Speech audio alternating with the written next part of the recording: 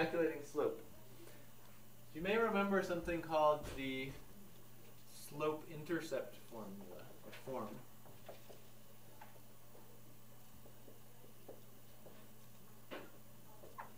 That was y equals mx plus b. You also may remember point slope form.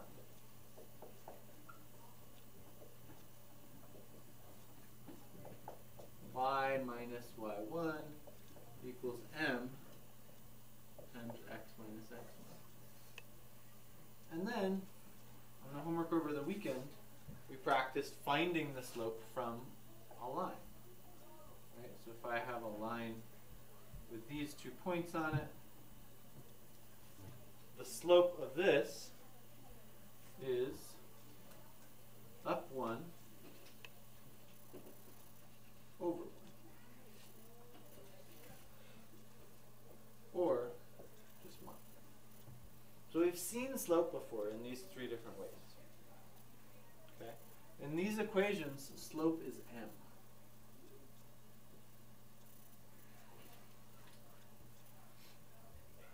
The slope is the steepness of a graph. Right? It tells us how steep our graph is going to be. There's actually a way that we can just simply calculate the slope between any 2 points, and that's called the slope formula.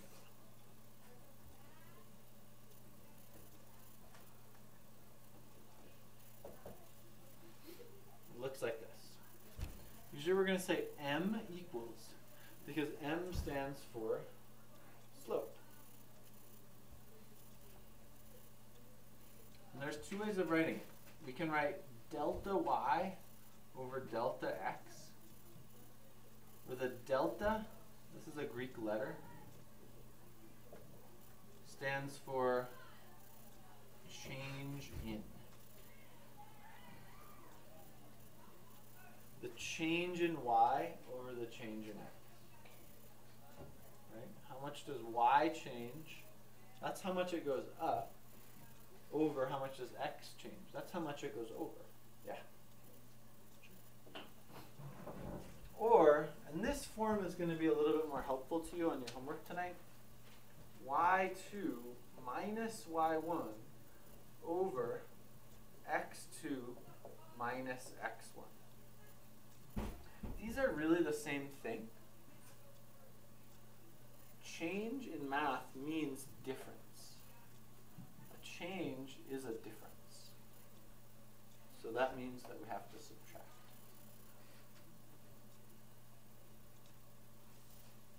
So first we're going to look at how this applies to a graph, since we've already kind of done that. But then we're going to look, what if you don't even have a graph?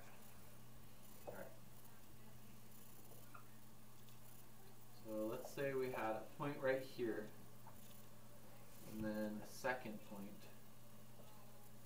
right here.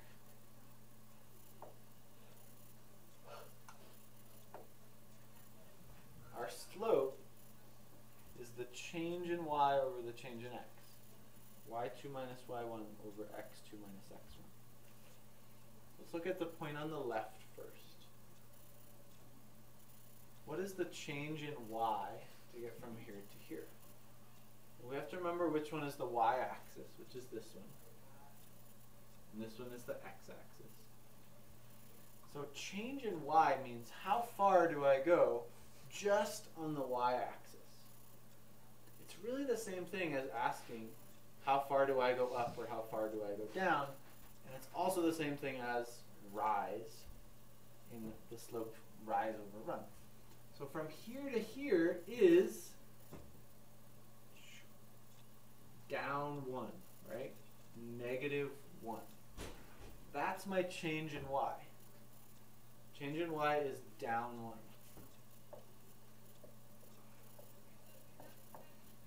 Negative 1. And then the denominator is my change in x.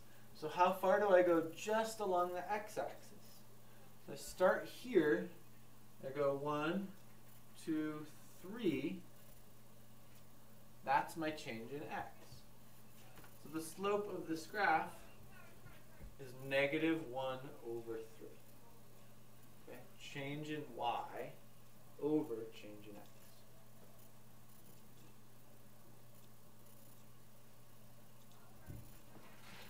All right.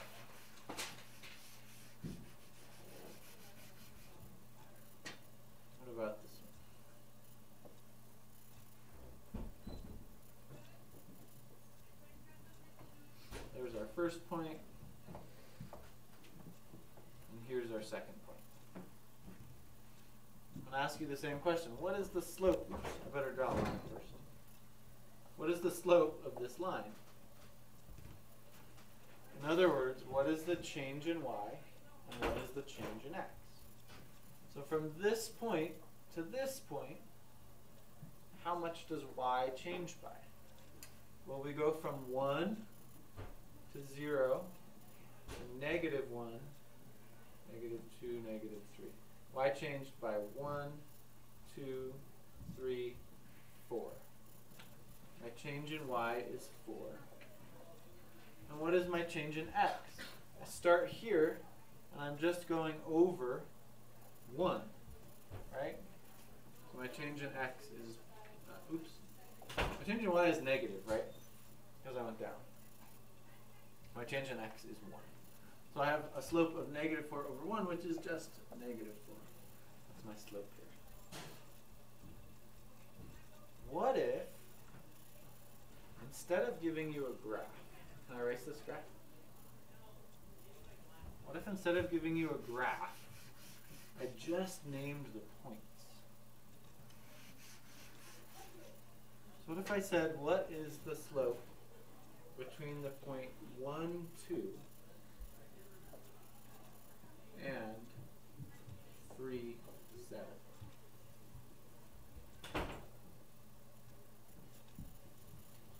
Calculate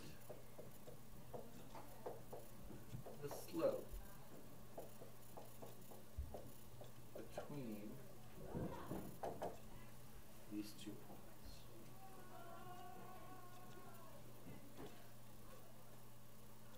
Let's take a look at this on a graph.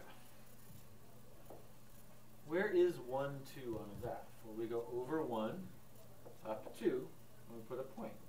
This is the point 1, 2. Right there. Where's the point 3, 7 on this graph? Yeah, we just go over 3 and up 7. 1, 2, 3, 4, 5, 6, 7. This is the point 3, 7. So now that I have it on here, I could calculate the slope, right? Change in y, we went up 1, 2, 3, 4, 5 between these 2 points. And we go over 1, 2. So my slope is 5 halves.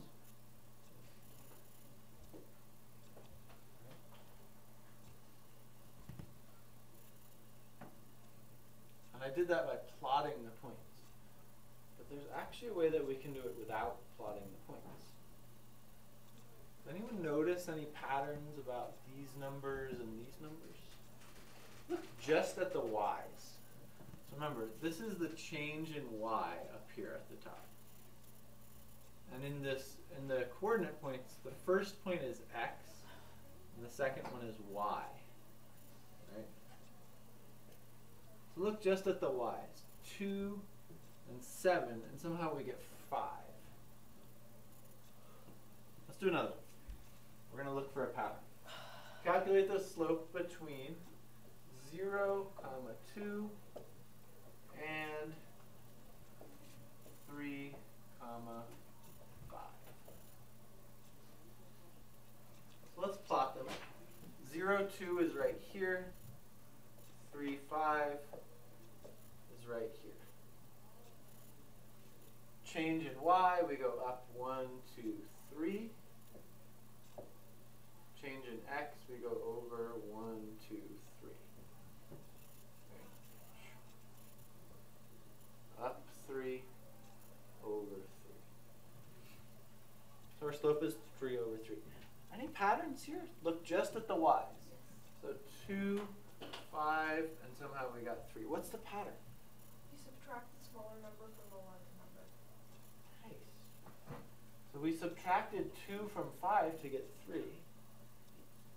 Over here we subtracted 2 from 7 to get 5. Huh. Wait a second. Look at this formula that I gave you. What does it say to do in the top? We take one of the y's and we subtract the other one. Oh. Okay. Yeah. Great observation. Now if we look at the denominator, we do the same thing with the x's. Did I do the same thing with the x's here? Is 3 minus 1, 2? Does this pattern work for the x's? 3 minus 0 is? 3. Is this my final slope, 3 over 3? It's 1. Yeah, that equals 1. So this would be my final answer here. I would start out by saying 3 over 3, but I would simplify that to be 1. Let's try out this pattern. Now we don't have to draw a graph anymore. We can just look at those 2 points and we can figure out the slope. Find the slope between, I'm sort of simplifying this. Usually it will be written, find the slope of the line that connects these 2 points or something like that. But I think you guys know what I mean when I say it. So negative, actually let's not do a negative number yet. 2 comma 7 and 3 comma 10. Alright. This is a really important first step. Please make sure you guys write this example in your notes, because this is exactly what I want you to do on the homework. Now that we've kind of figured out the pattern to it, I want you to have a record of this. Okay? So the key step here to me is you're going to label the points x1 comma y1 and x2 comma y2. That's going to help you use this formula down here. And I'm usually going to choose the bigger numbers to be the x2 and y2. It doesn't matter if it's first or second. I just want my bigger numbers to be x2 and y2. Alright, now I just do what we said. y2 minus y1, so that's going to be 10 minus 7. And look, I'm subtracting the smaller number from the bigger number. The reason we do that is we'll get more positive numbers in the end. And then over x2 minus x1. So I take 3 minus 2.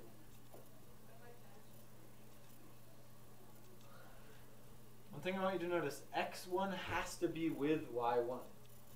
And x2 has to be with y2. So there will be some times when you have to subtract a bigger number from a smaller number. We'll do an example like that in a second. But in this case, in both the top and the bottom, I'm subtracting the smaller number. But I only set it up that way for the top. I'm setting it up so that in the top, the bigger number is y2.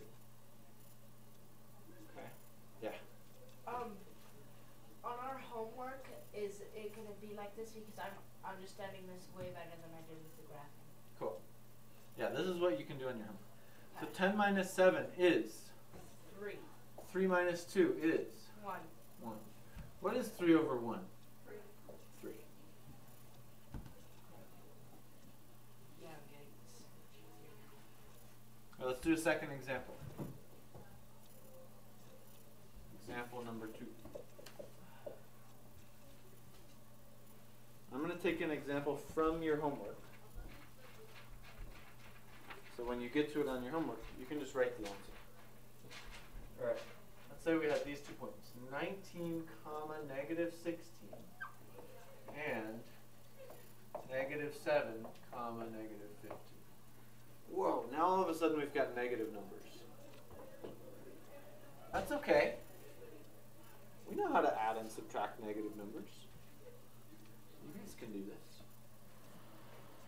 Can I erase example 1?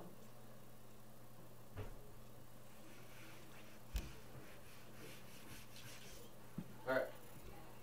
Let me make sure this is on the screen. That is not quite on the screen. Wait. Let's do it over here. So 19, comma, negative 16, and negative 7.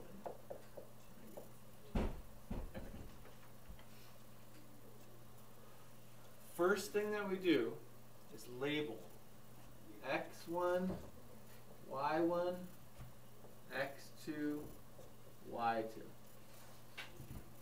Okay, so I've labeled my points. Now I'm going to use this formula right here. What is y2? Negative 15. What is y1? Negative 16. So minus negative 16. When you do this homework, you're going to get to practice this a lot. Minus a negative is nice. Yeah, it's plus. Over x2, negative 7, minus x1, which is 19. On your homework, if you want to use a calculator to do this, that's fine. And you may use a calculator. So you would type in negative 15 plus 16, that would give you 1. Negative 7 minus 19, that would give you negative 26. So the slope is 1 over negative 26, or you could write negative 126, whatever you'd like. I would recommend that you guys use a calculator at this stage. Okay, try it first, but then check your work with a calculator. It's been a little while since we reviewed these rules for adding and subtracting the negative numbers. Yeah? Wouldn't negative 15 plus 16... Oh, no, I get it. Sorry. See it? Yeah, I did my thing wrong. Sorry, I get it. Yeah, get it. Cool. Alright.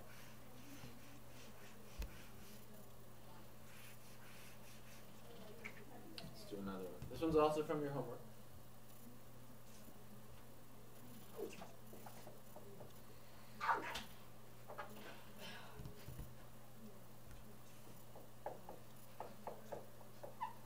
Alright. Step 1. Label the points. x1, y1, x2, y2. Step 2. Here's our formula. What is y2? Look up here, negative 7. What is y1? Negative 19. So remember, minus negative 19, that turns into plus 19. x2 is negative 2 minus 1. At this stage, you could use a calculator. You would get 12 over negative 3. And then you want to simplify that. So 12 over negative 3 Negative 4. is negative 4.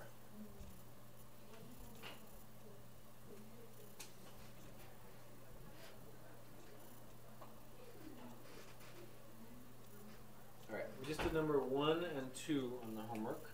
We have almost 10 minutes.